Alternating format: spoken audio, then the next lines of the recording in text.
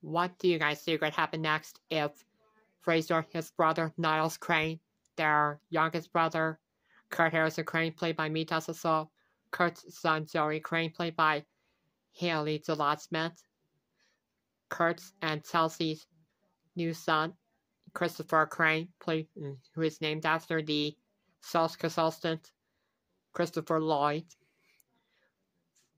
Frasier, Niles, and Kurt's father, son stories and Christopher's grandpa, Martin Crane, Kurt's new wife, Chelsea Bigelow Crane, played by Jennifer Taylor, and Niles' girlfriend / live-in nurse Daphne Moon, all saw Snow White and the Seven Dwarfs, the 1937 animated Disney movie.